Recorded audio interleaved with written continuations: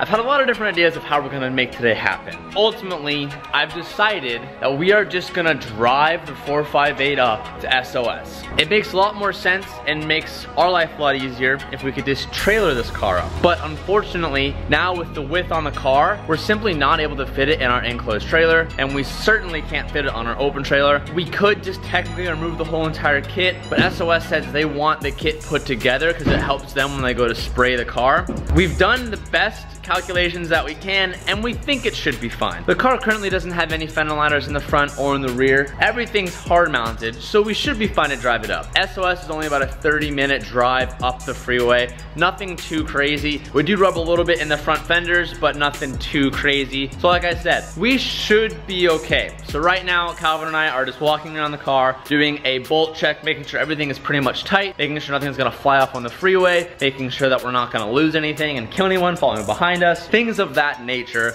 We're gonna go over the car, make sure it's all good, and we're gonna drive up to SOS and drop this thing up for paint, and then we have to do some slight disassembly up there to kind of help them with the process. So just like classic Ferrari, our battery ended up killing itself over the last couple days. It's been sitting here. We've been making an effort to make sure that it doesn't die by doing routine checks, but we went out this morning getting ready to go out and it smoked itself, so we had to take this all apart to go ahead and jump it. And I've heard a bunch of rumors that like it's bad to jump these cars and it isn't and it is and blah blah blah, but I reached out to my Ferrari rep and he was like, we jump ours all the time, you should be fine.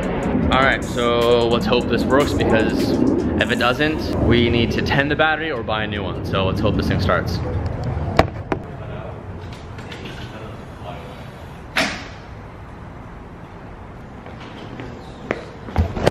We went to start it and we heard like a big click. It almost sounded like a fuse just like blew. We're gonna try one more box to see if it works. It's now 24 hours later. The car would not start yesterday, even with all of our jump boxes. And with doing some research online, sometimes people said that these cars need 100% of their battery to turn the motor over. So long story short, before we have to troubleshoot how to start this car and get a new battery and go through all that route, I ended up putting my battery tender on this car overnight. And after about 24 hours, we're finally at 100%. I'm gonna keep my fingers crossed here. We're gonna see if the car starts and turns over. Hopefully it does, so we can move on with our day, because now we're a day behind on paint because we could not get this thing started yesterday. Moment of truth, please, please, please, the Ferrari gods, help me out right now.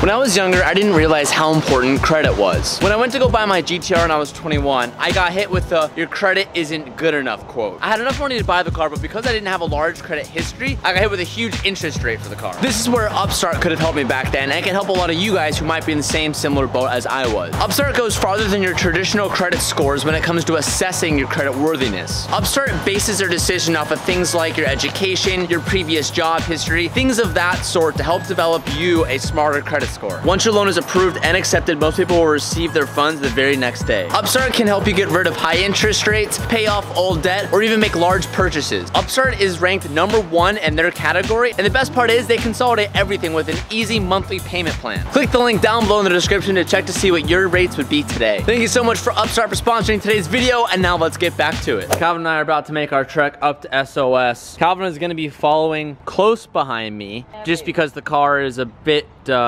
mangled, but it's definitely, we're asking for trouble if a cop comes behind us. I have all the paperwork and I have everything necessary for the car, but there's no place to mount the license plate. I don't want to duct tape it, so I'm gonna roll the dice. If we get pulled over, it'll be quite an interesting story. Calvin's gonna follow behind in the Supra and stay close behind, so just in case anything flies off, it hits his car instead of another person's car. Nice. That sounded bad, but it's safer that way, trust me. No, that's right. I've been driving for like 5 minutes now. For the most part, it's not too loud, because one of the biggest things you guys don't remember is I was concerned of how loud it would be when we were rolling over stuff now with the carbon Kevlar rather than like hard plastic with rocks and stuff. Not hearing too much. Every now and then, I've heard like 3 times, I'll hear like a big, like, almost sounds like I'm cracking something, which I know it's not possible. We're not gonna touch a fender when we're going straight or anything, but it's probably just a big rock or something hitting the diffuser underneath the car or something. So trying to stay calm. Everything is good though. It does feel really good to drive this car again.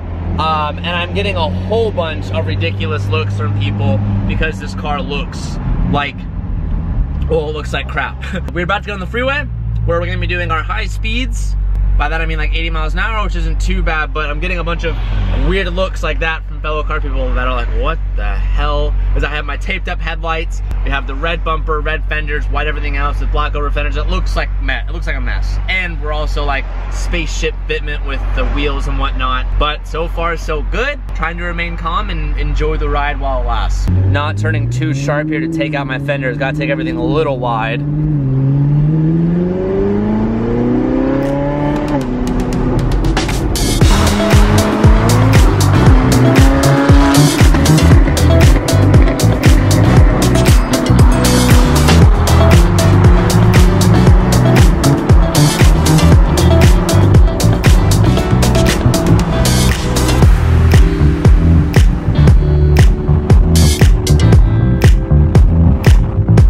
All right, well, we made it, but near the end, I could have sworn I heard something fall off the car, and Calvin said he saw something. All of our brackets are here though.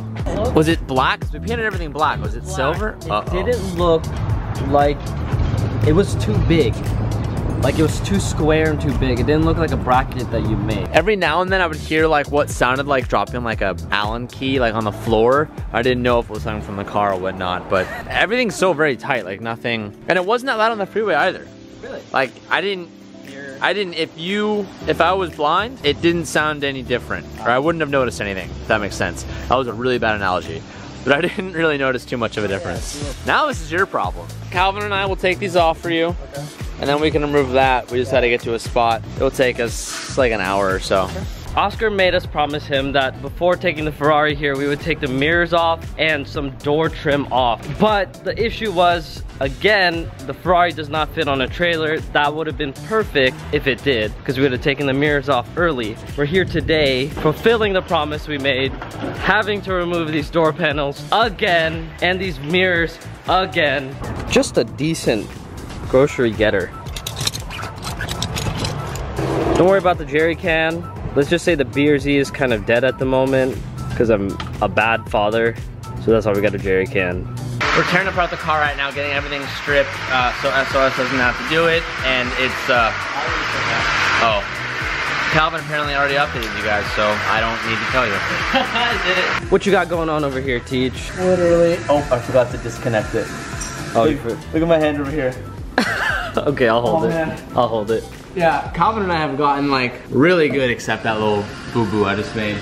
We like literally tag team this car. That was so fast. And get it tearing apart like shockingly fast. We're probably just as good as taking this car apart as we are taking our BRZs apart. I'm probably better at taking this apart than my BRZ. Really? Probably. Maybe you just forgot. Yeah, that's mainly why. Just some good teamwork, Tej.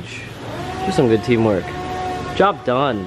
Our job here, yeah, is done. We've taken everything apart. Car is ready for paint. They kind of have a lot of body work to do. Should we go over the body work that needs to get done? Yeah, absolutely. Okay. So we'll start from the back. There's a bunch of holes in the rear bumper. You guys are familiar with that. Literally every hole that isn't a mesh for the bottom end and isn't a bumper motion sensor and a wing cutout is all gonna get filled.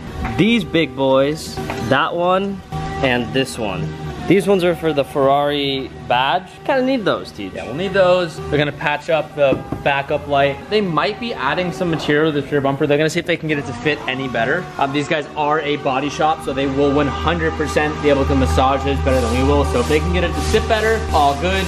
If not, we might add some material here because yes, this is a race car kit, but this is a street car. So I think some people are like, oh, how could you be cutting that kit? It's like, well, our kit isn't a race car. Our kit is a street car, and we're gonna modify it to work the best on the street. So we might be adding some material to that, we don't know. A bunch of this needs to get patched up as well. The rear quarter fender is like pretty beat up. Yeah, if you look, while I was taking the wrap off, there's a whole bunch of cracks. This is definitely a race kit coming off a race car. But that, ooh, who did that? Pretty good. Pretty good. In the front, again, more little body work. Just add a little filler to that. sand it over. But our front fitment is perfect, and I'm gonna address this now because I still get so many comments about this. Everyone's asking, you didn't get the GT3 hood, you didn't get the GT3 mirrors. What are you gonna do about that? You should get this kit, you should get the rest of the pieces, blah, blah, blah. From the very beginning, I have stated I'm not the biggest, well, I do like the GT3 mirrors. Don't get me wrong, I think they look cool. But this, again, this is a street car. I've asked Danny, shout out to Danny, who has the red one. I asked him, yo, you have the mirrors, how are they on the street and whatever? And he was like, well, one, they don't have electric control. Meaning like, if you need to adjust anything, you need to like get out and push them and move them around, which is a pretty big drawback for a street car. And the mirrors like that big, as opposed to the stock ones are pretty large. So visibility isn't that high out of them. For that reason, at the moment, I'm not planning to throw them on. Also, they're like $5 grand for the mirrors, so that also is a little something, but I can't justify it. I'd rather have full visibility when driving a priceless car, in my opinion, than not being able to see. Also, the hood. The GT3 hood, I don't want to say doesn't work with a street car, but hear me out.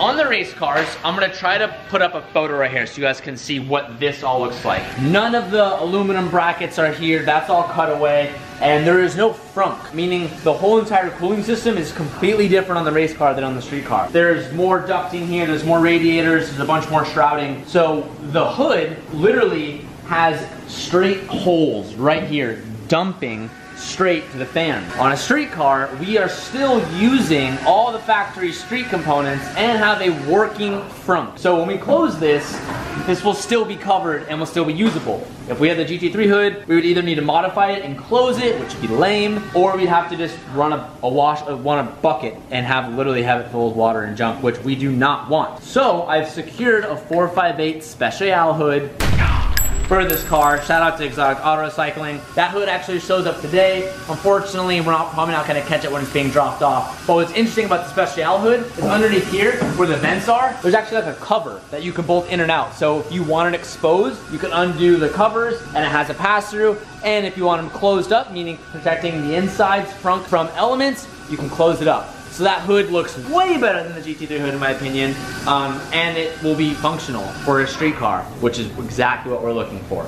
The front bumper needs some touch-up work. We need to fill in some of these Picos, or fill in some of the Zeus tabs. Pretty straightforward, and that's it. Calvin and I didn't come here with the fender liners or anything like that because we're all gonna do that at our shop, but Oscar was like, we'll probably take the end of the week to do all the body work, and then he said to spray the car, we'll start spraying next week. So I don't expect to see this car for 2 to 3 weeks. That puts us getting the car back with about 30 days out from SEMA, which literally puts us right in the sweet spot. So definitely looking forward to that. Our wheels from HRE should be here on the same time that our car gets done, so we're still good. Still to do, we have to do the wing mounts, dial in our suspension, and yeah, other than that, we're sitting real pretty. So this is where we are leaving the car. Huge shout out to SOS. They are taking this thing in with a million other products going on. They're also gonna be helping us out on something else that I haven't told you guys about yet. But I know they're gonna do a 10 out of 10 job. I trust them, and that's the most important thing. So hopefully we can get this thing done quick. We can get back to this car and get it dialed up because there is a lot left to do on it.